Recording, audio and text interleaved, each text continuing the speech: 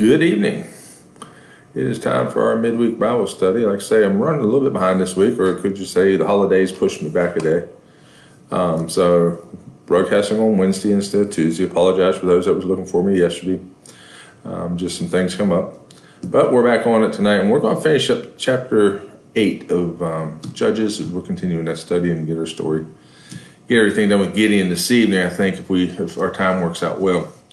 Before we get into our Bible study, let's just review a few announcements. Like I say, we're still doing our Sunday morning service at 9 o'clock in the church parking lot. So like I say, just pull up, find a parking place, tune your radio to 87.9. It was kind of nice weather last Sunday. Some people just sat there and just used the speakers and listened through the windows. So like I say, depends on the weather. If there is a weather issue, we'll let you know through Facebook or through the prayer chain somehow. We'll get the word out. But like I said, we're going to continue this. I did get word from another person that went to another church that their pastor announced that there was four churches in the Lumberton area that have been closed down because of COVID. They are all churches that went back in. So don't know all the details of that, but that was what their pastor had told them at their service, be in prayer for them.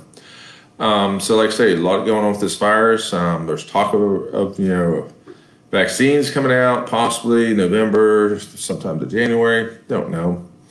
The Lord does. But what we got to do is be in prayer for each other and be in prayer for those who have been affected by it and those who have lost loved ones. We need to be good stewards of our prayer with that.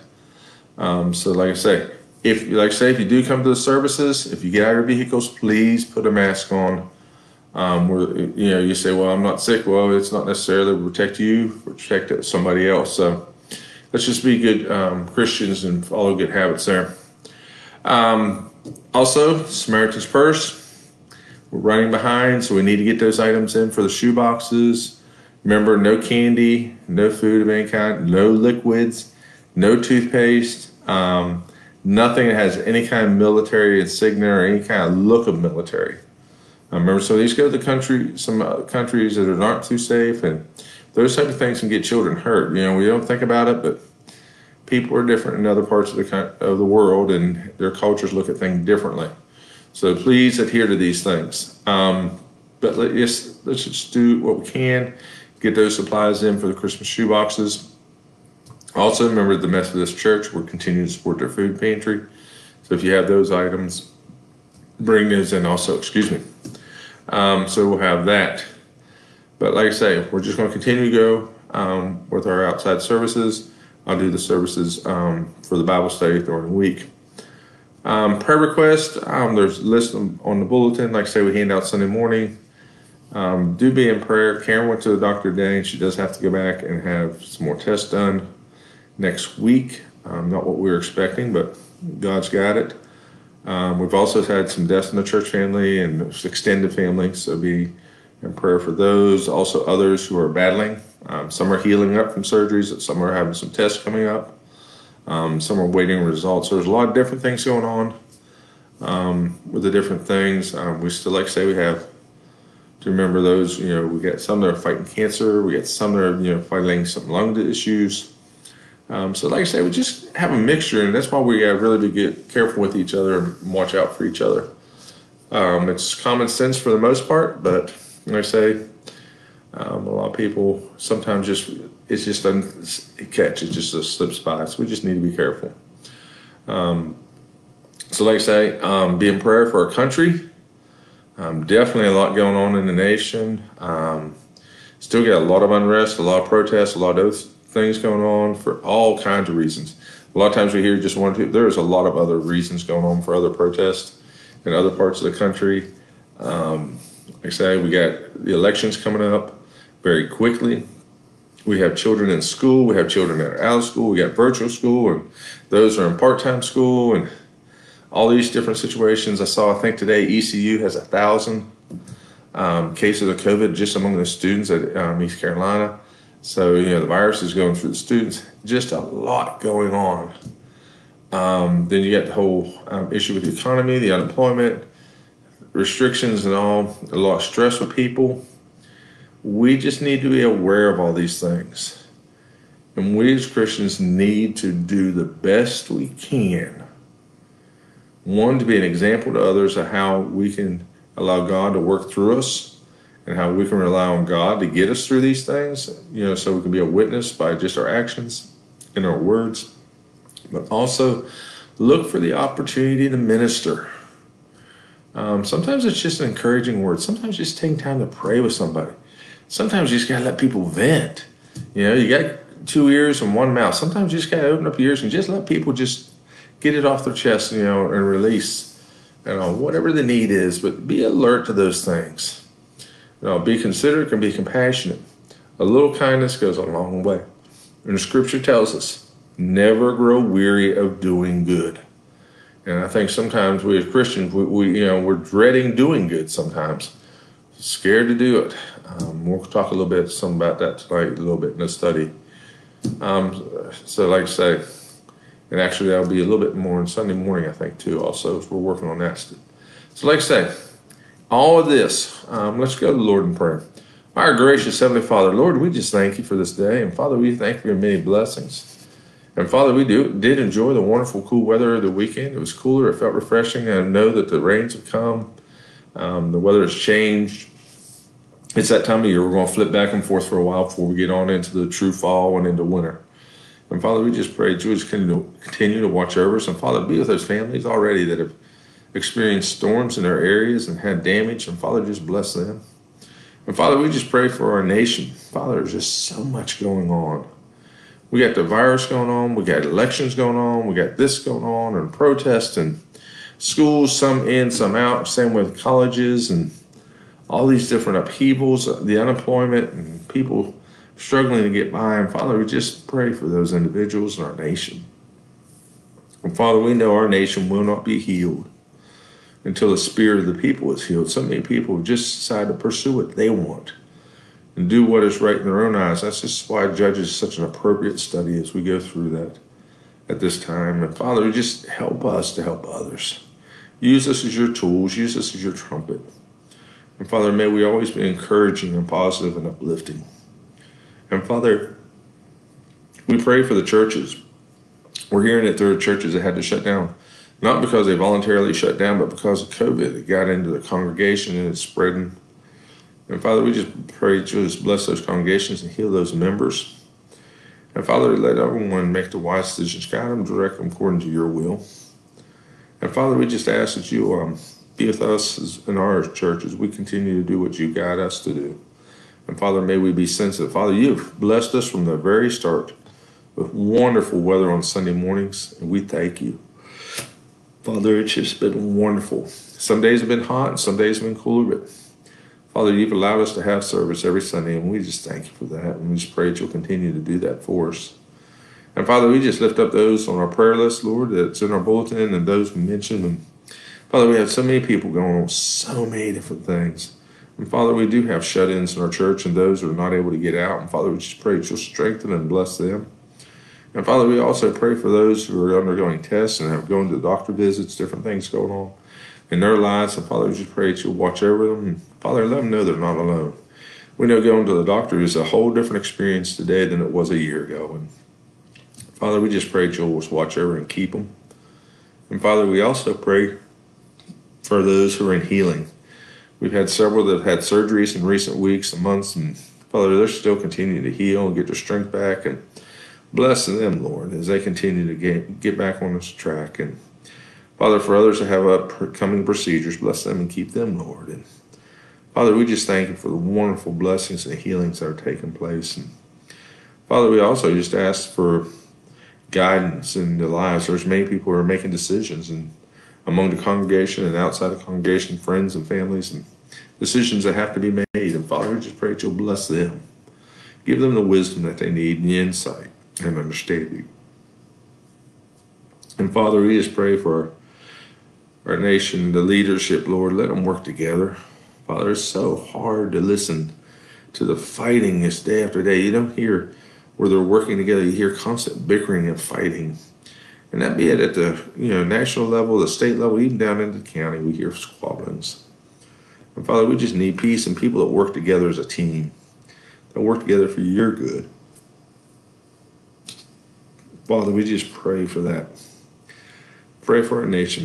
And Father, be with our military who are serving overseas and at home, and keep them safe. And Father, pray for our first responders and firefighters, policemen, ambulance drivers, nurses, doctors, even to, down to the line workers, people who are going to work every day and being around other people. It's tough. It can be stressful.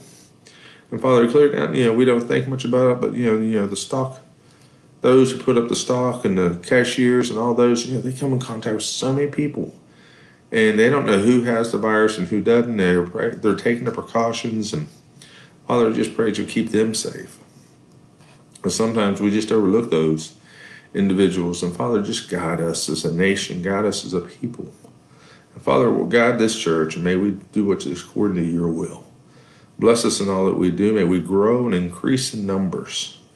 I know it's a hard time to grow right now, Lord, but that's man's view. You can do all things at all times. And Father, we just pray that you'll just bless our efforts and guide us through these times, that we'll do all things according to your will. And Father, we're reaching out and touching people that we normally don't, because we're using the internet and broadcasting. And Father, we just pray that they'll hear the message and that their lives can be touched and changed, and that they'll grow closer to you, Lord. Guide us and direct us in all things.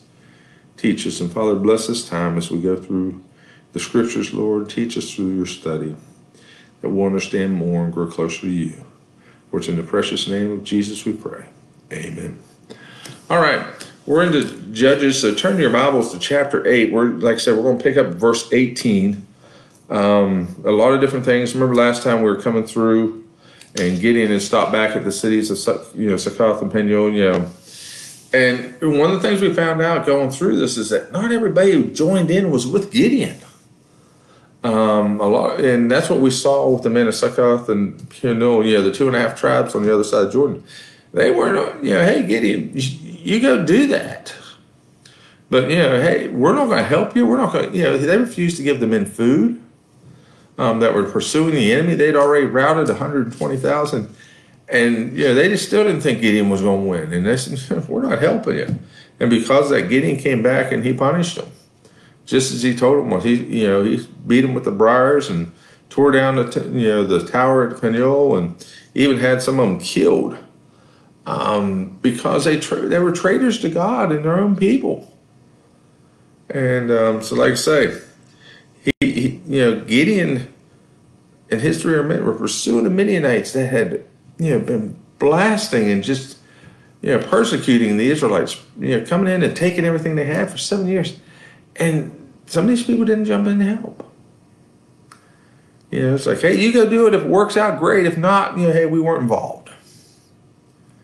It's sad, it's true, and it's that way in a lot of churches and a lot of Christians. I say churches, but when I say churches, you really have to look at it and say, what is a church? A church is a body of believers. And so when you talk about churches, you're talking about the believer. As a general term, and there are believers. They're just ready to take a standoff view. They just rather buy a ticket. Sit in the stand and watch everything go by. Hey, if it works out, great. If not, hey, I wasn't involved. That's the wrong attitude. And that's why so many churches are plagued with the problems they are, and why church attendance is shutting down. And so then after this, we got into our discussion on hospitality, what we do and how we treat others. But we always do it as unto the Lord. See, if we are hospitable and do it unto the Lord, it makes a difference. But there's a lot of churches and Christians that have lost their hospitality. I've walked in some churches, like I say, I've done a lot of pulpit supply over the years, and I've walked in some churches and, you get the friendly handshake from 1 or 2 individuals, and then you just get the stares. Who's he? What's he doing here? What's he going to say? Isn't he going to shut up? It's 12 o'clock. He's running over. It's just, you get this look, and I'm not exaggerating. Sometimes I really do wonder if I was really welcome in some places. They asked me to come and speak because their pastor was out, and I really wondered sometimes. But there's others that were just graciously hospitable, just wonderful. So like I say, it goes from church to church, but churches need to be hospitable, and we need to have that. But you need to be hospitable. As a Christian, we need to practice hospitality. So that's where we're picking up on the second part of our study of chapter 8. So let's begin at verse 18 and read. Then said he unto Zebah and Zalmunna, What manner of men were they whom ye slew at Tabor? And he answered, As thou art, so were they. Each one resembled the child of a king. And he said, They were my brethren, even the sons of my mother. As the Lord liveth, if ye had saved them alive, I would not slay you. And he said unto Jether, his firstborn, Up and slay them. But the youth drew not his sword, for he feared, because he was yet a youth. Then Zebah and Zalmunna said, Rise thou, and fall upon us. As for the man is, so is his strength. And Gideon arose and slew Zebah and Zalmunna, and took away the ornaments that were on their camel's neck. Now, where are we at with this? Remember, Succoth Ben Yoel say, hey, you haven't captured Zebah and Zalmunna. We're not helping you. Well, Gideon came back and said, hey, I've got them. And then he takes them on over, and he says, okay, now it's time to do a family business. This is the part we don't see coming until we get to this. But somewhere, and it's believed in one of the previous raids of the Midianites into Israel, that something happened at Tabor, which is where Gideon's brothers were. And these two kings were responsible for Gideon's brothers dying. Now, Jewish law held that it was the family's responsibility to carry out justice. They didn't have state police and county police. It didn't have all that at that time. And so it was up to the family to execute judgment. But there was rules, there's guidelines, and there was a right and a wrong way to do it. But it was within Gideon's right that his brothers were killed to take out vengeance upon these two kings, as they were responsible for it. Now, like I say, Gideon at this point, he's getting ready to take care of family business. You think about it, he's arrived, he's got these, this is like a procession, a celebration. Everybody's like, wow, look what Gideon's done. Look what everybody's all excited. And right here, Gideon says, no, I'm going to handle this as it should be handled. I'm going to take care of my family business. Excuse me. And slight interruption there. And so with that, Gideon decides he's going to take care of it. Now, how a man died, particularly a king, a soldier or such, had a great effect on them. There's a lot of, what you call how the family was looked upon. Hey, he was slew by, they had this whole thing of how they died, and so what that happens was with this, having dealt with them, now he was going to embarrass them. He was going to bring shame upon them. Not only had they killed his brothers, he was going to bring shame upon them. And what he was going to do, and you have to understand sort of the history about this, if they died at the hands of a mighty soldier, that was one thing. But if they died at the hand of a child or a youth, an unseasoned soldier or somebody that was, that was embarrassing, because you get back and look, there's a reputation that was associated with how they died. That he died in honor. That's one thing. He died at the hand of a kid. That doesn't sound so great when you write the article, articles of the king. So you look about this, Abimelech, he didn't want to die at the hand of a woman. King Saul didn't want to die at the hand of the Philistines. He saw shame in that. And here now Gideon, what's he doing? He's saying, Jether, kill him. He tells his young son, kill these two, execute the family judgment. But Jether is too young to understand. And I shouldn't say understand, but he doesn't have the nerve. It's one thing to say, oh, I'm going to get revenge on somebody. But when you have to look into the eye of somebody and execute judgment, that's a whole different thing. I took a tour of the West Virginia State Penitentiary. I'm from the Moundsville area, and there's a West Virginia State Penitentiary that they closed down, and now it's a museum and all. But sitting out in the lobby section of it, there is the electric chair. And the electric chair, interesting stories behind it, but the bottom line was there was 3 switches. And each switch was wired, but nobody knew which one was really wired to the power. And so they'd have 3 people that would go up and have to pull the switch. But the whole key to the whole thing was no one knew where they were the one that actually threw the switch that killed the person in the chair.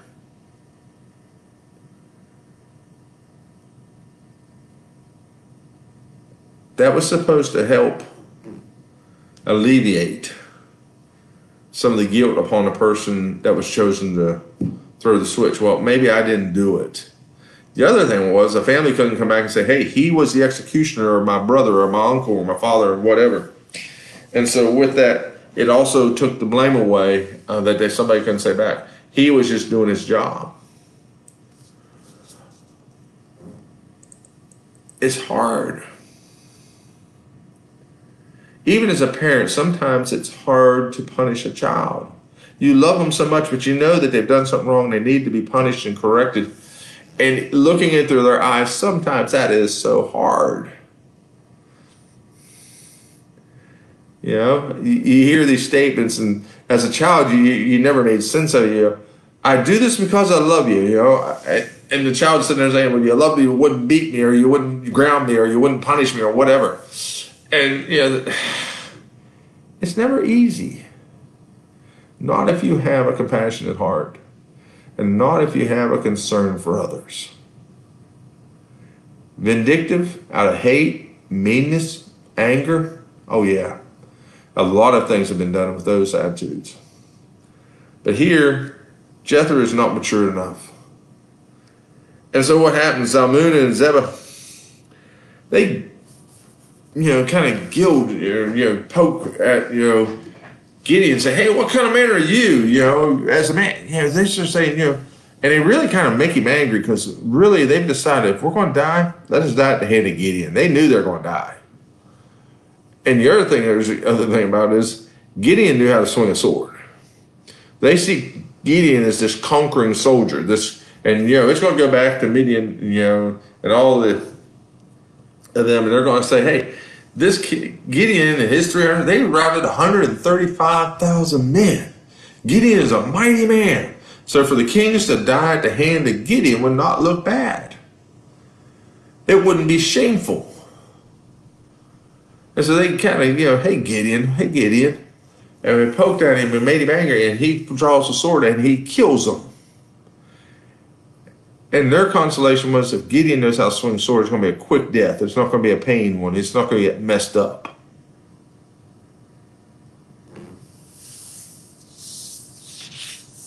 And Gideon does it out of anger. He executes it. It's his right. But he does it. And he's angry about it. So let's move on. Because now it gets kind of, I don't want to say wishy-washy, but it gets kind of confusing, because you're thinking, man, things are rolling along so good for Gideon. And now all of a sudden we're going to get this other image. And a lot of people kind of have disputes, I shouldn't say, or different views on these things. So now look at verses 22 through 32. Then the men of Israel said unto Gideon, rule thou over us, both thou and thy son's son also, for thou hast delivered us from the hand of Midian. And Gideon said unto them, I will not rule over you, neither shall my son rule over you. The Lord shall rule over you. There's the good part. And then verse 24 says, and Gideon said unto them, I would desire a request of you, that ye would give me every man the earrings of his prey. For they had golden earrings, because they were Ishmaelites. And they answered, we will willingly give them. And they spread a garment, and did cast therein every man the earrings of his prey. And the weight of the golden earrings that he requested was 1,700 shekels of gold. Besides the ornaments and the collars and the purple raiment that was on the kings of Midian, and beside the chains that were about the camels' necks, Gideon made an ephod thereof, and put it in his city, even in Ophrah. And all Israel went thither a whoring after it. which thing became a snare unto Gideon and to his house. Thus was Midian subdued before the children of Israel, so that they lifted up their heads no more. And the country was in quietness 40 years in the days of Gideon. And Jerubbaal, the son of Joash, went down and dwelt in his own house. And Gideon had 70 sons of his body begotten, for he had many wives. And his concubine that was in Shechem, she also bare him a son, whose name he called Abimelech. And Gideon the son of Joash died in a good old age, and was buried in the sepulchre of Joash his father, in Ophrah of the Abiezrites. And let's go on down through 35. And it came to pass, as soon as Gideon was dead, that the children of Israel turned again and went a-whoring after Baalim, and made Baal Berith their god. And the children of Israel remembered not the Lord their God, who had delivered them out of their hands and all their enemies on every side. Neither showed they kindness to the house of Jerubbaal, namely Gideon, according to all the goodness which he had showed unto Israel. Now, going through this, there's a lot going on here, and it's a little hard to break down, but it kind of overlaps. But, everybody's asking Gideon, hey, Gideon, come be our king. And what happens is there's two requests made in this thing as we go through this narrative. The people want Gideon to be the king. They want him to set up this, this reign of him and his sons and their sons, and this dynasty, so to speak. And Gideon, you think, okay, he's all right here. Because what Gideon sees is, they're putting their faith in me and not in God. So we think, okay, Gideon's being mature here, and what he says, and he's quick to remind him, he will not rule over him, God will rule over him. That's a good answer. And we think, okay, Gideon's doing good. But it seems like that's about where it stops.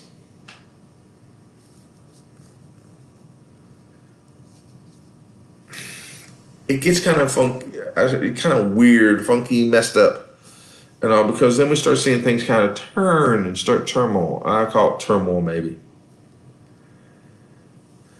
Things are going good. So how many of you are quick to do, when things are going good, and things happen, how many are you good to go to God and say, God, I thank you. Things are just going so good. See, we're always quick to go to God when things are going bad and having problems. But here's everything's going good. The Midianites aren't on the bottom anymore. Gideon's brought back, the kings. They've killed the kings, and now they get all this plunder because, there was all this gold with the Israelites, not just the earrings, but there's all this wealth and everything. They have all these spoils. A lot of people get very rich from this whole thing.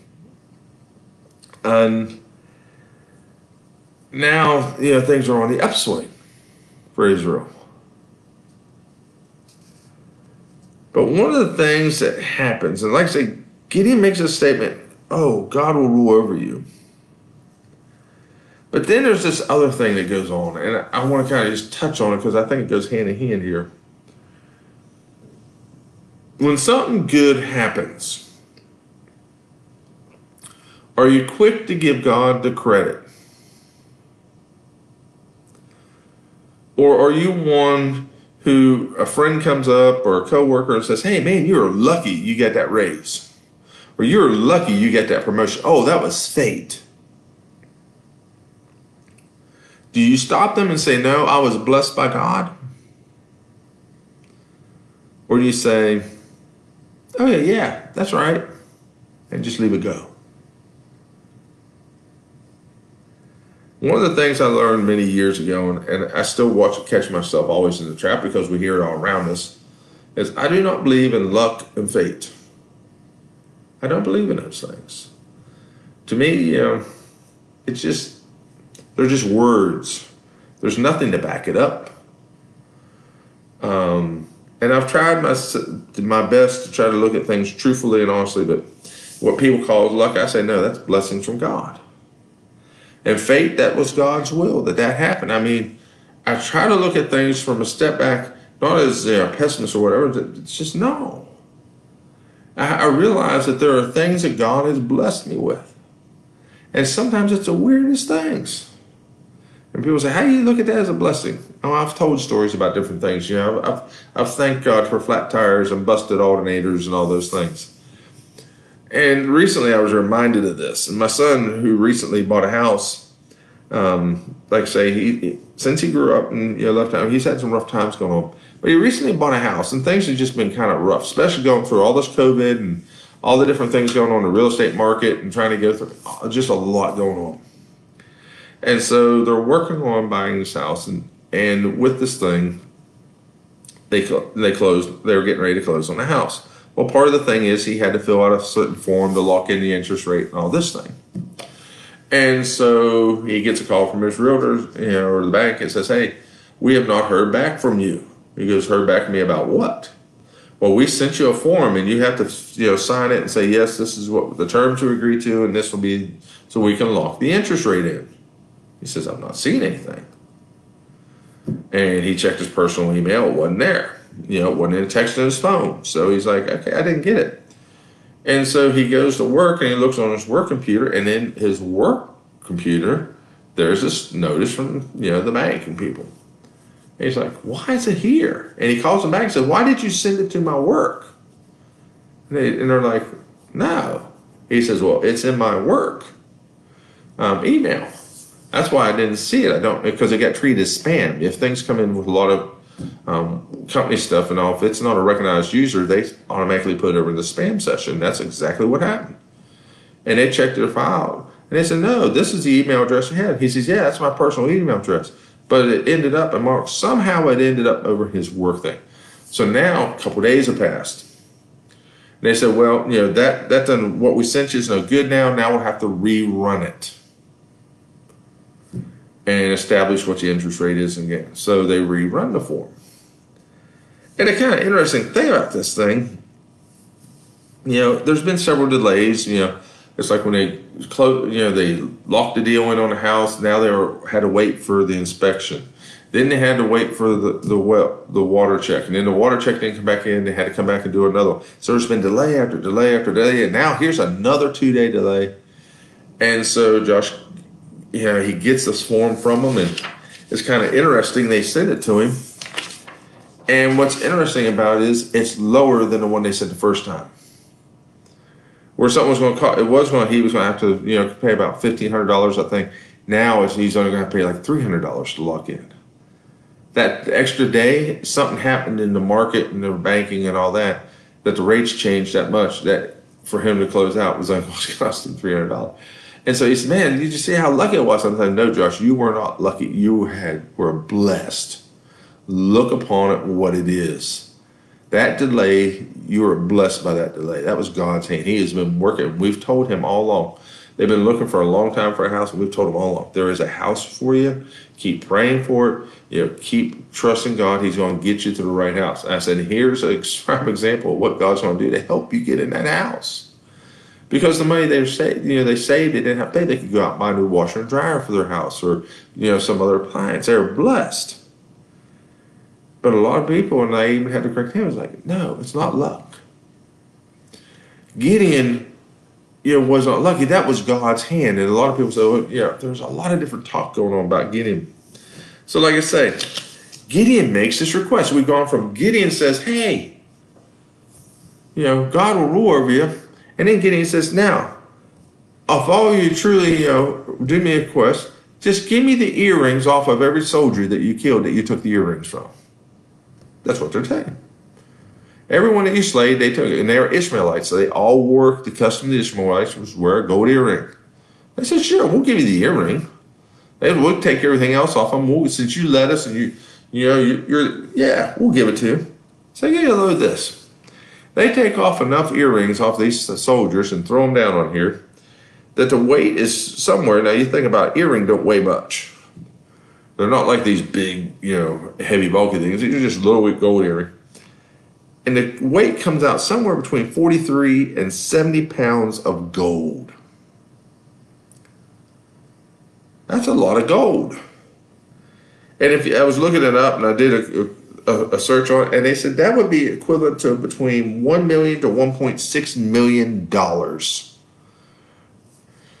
They answered Gideon's request, and they gave him the equivalent of between $1 million and $1.6 million just by throwing the earrings down. Now, Gideon also got to plunder off the kings that he killed and those from his battle. So he had other riches that he got from this. But just as he got, they just threw it down his feet.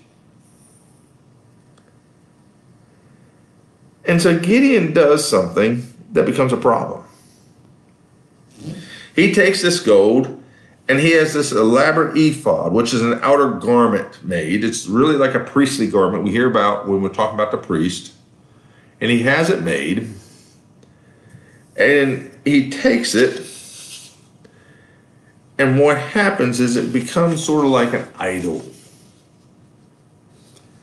Because we hear terms about it as we go through this. It's very strange. We don't know, and it's not real clear because we don't give him a lot of detail. Did Gideon all of a sudden start looking at himself as a priest because he makes this elaborate gold ephod? That's an outer garment, and we hear it talking about those type of garments with a priest. Is he now thinking that he's a priest? Which it couldn't be. He's not Levitic. He's not from the tribe of Levi, so he has no right to even take on any kind of action of that. Why make this garment? And then Gideon with this takes on a different lifestyle.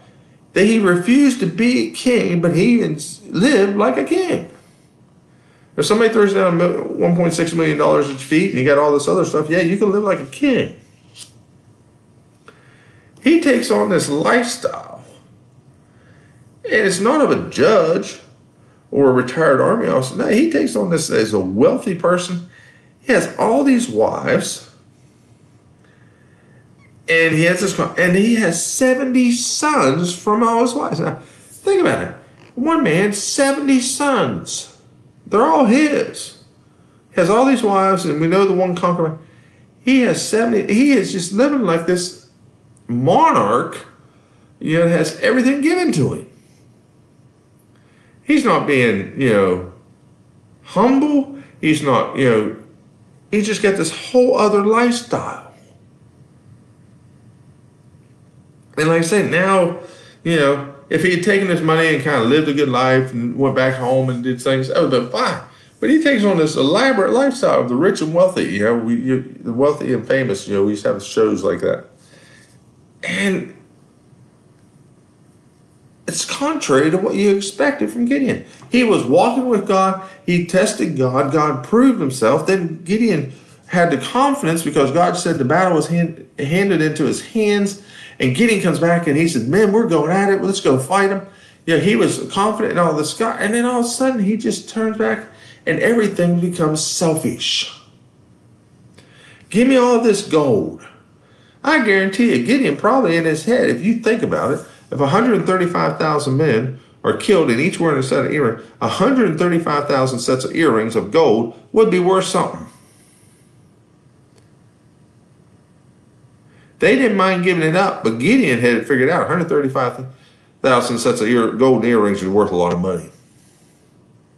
It's a selfish act. Why ask for it? He had his share. He could go back home, not have to worry about being raided. But no, he asked for more. And it becomes a downfall. Because what happens, we hear the terms, in verse 27, it says they played the harlot, the people did. He made the ephod and put it in the city, even over, and all the Israel went there whoring after it. What's that mean? They put it first. They wanted it.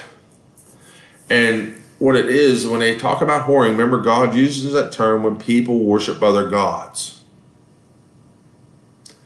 And it's a terminology. They began to worship the ephod as some kind of symbol or some kind of gold compared to the golden calf or whatever. But that's what it's talking about. And it says, what? It became a snare unto Gideon, unto his house. It was a downfall. It was not something that was good. It was something that was bad. And it affected Gideon and his house, but it also affected the people. Because from going from worshiping this ephod or holding it as this precious thing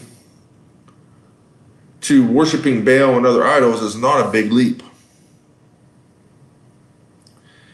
And we see people do these type of things. They put people on pedestals.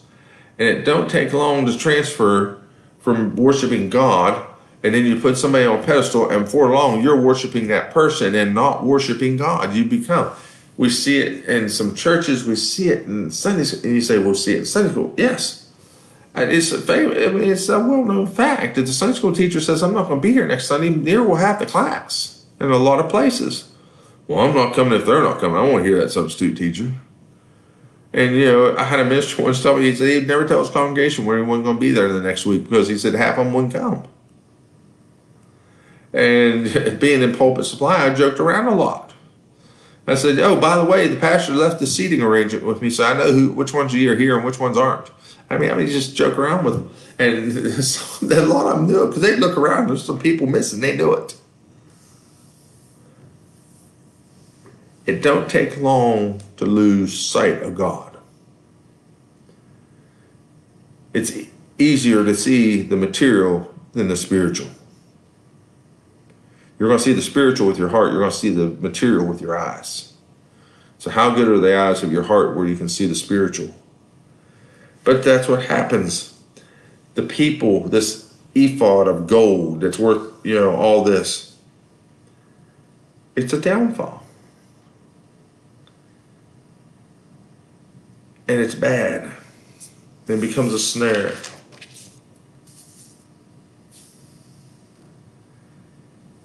And how do we know it happens? Because you go back to verses 33 through 35. And as soon as Gideon was dead, the children of Israel turned again and went a-whoring after Balaam. As soon as Gideon died, they went right back to Baal. There was no trust in God.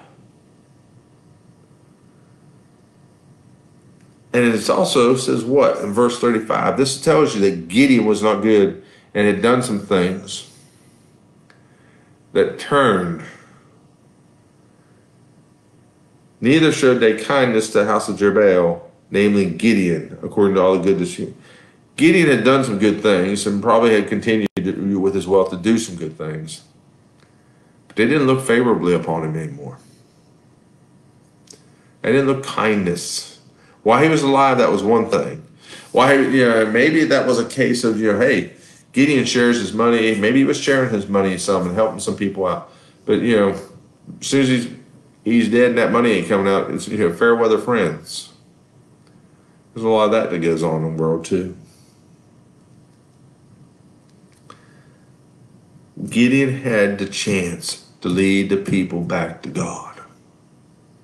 When he made the statement, and said, I will not be a king, but God will rule over you. Right then and there, he could have pushed it on through and said, we're going to get rid of all the idols in the land. We're going to turn back to God. We're going to follow the Levitical law. He could have pushed it on, and the people would have followed him to the nth degree, and there could have been a chance for Israel to turn back to God. But instead, he said, nope, you're to follow God. And then he says, oh, start giving me gold.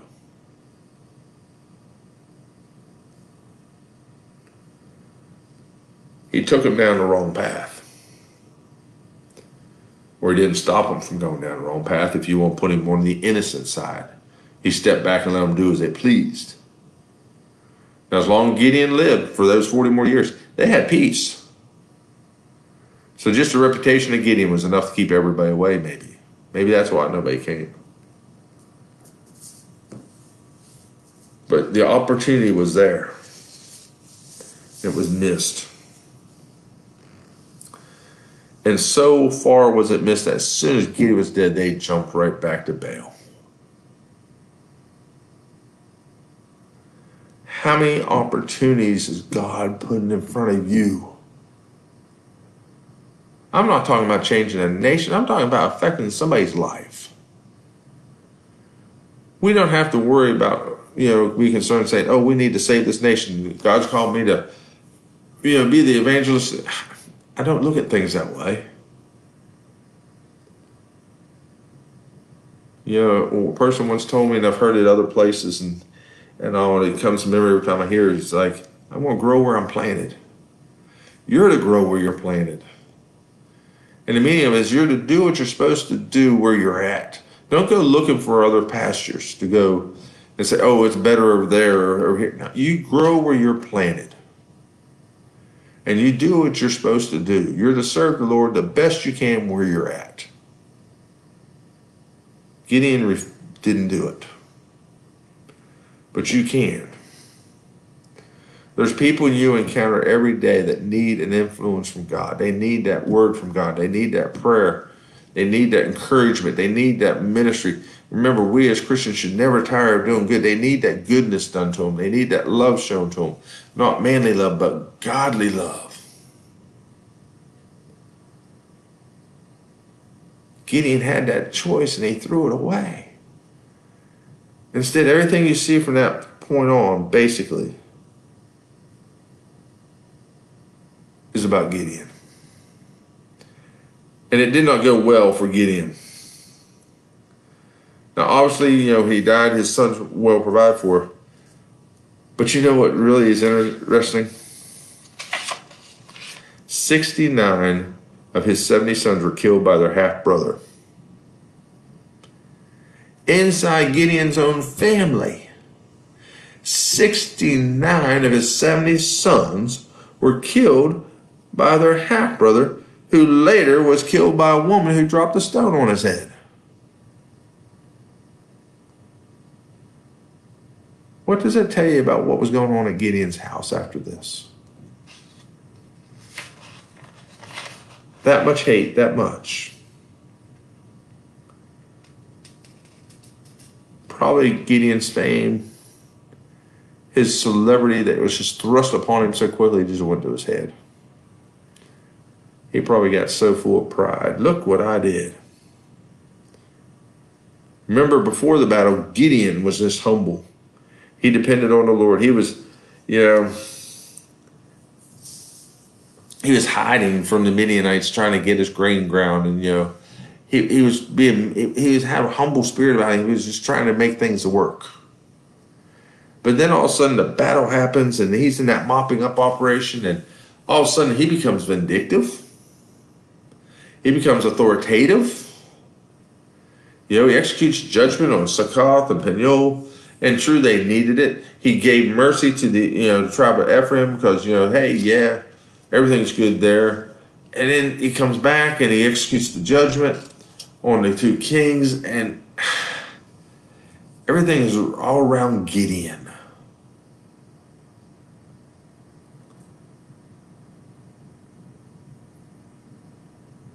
And when they try to make him king, he says, no, the Lord will rule over you. And some people say he's even being pious in that statement.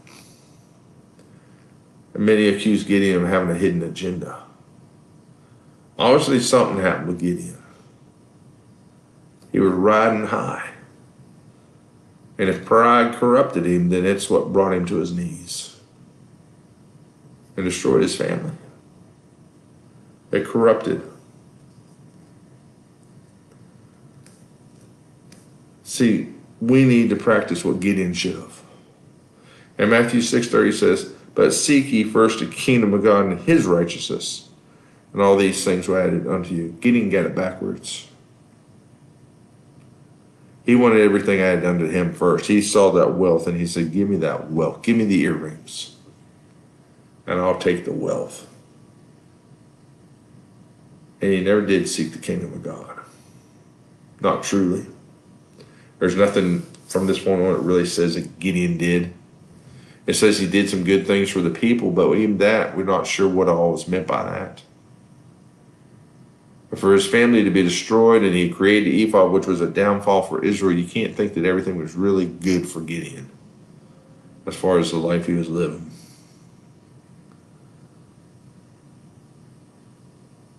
Gideon missed his opportunity for what he saw before him. What opportunities are you missing because you're looking with your eyes and not your heart?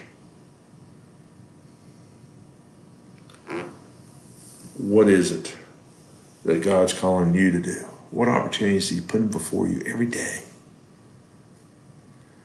There could be a multitude of them. He could be putting a lot of things out there for you every day to bring glory to His name.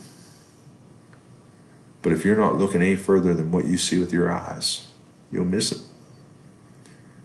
Sometimes you got to look with your heart. More and more as Christians, we need to look with the heart. We need to be seeking the kingdom of God, looking to the spiritual things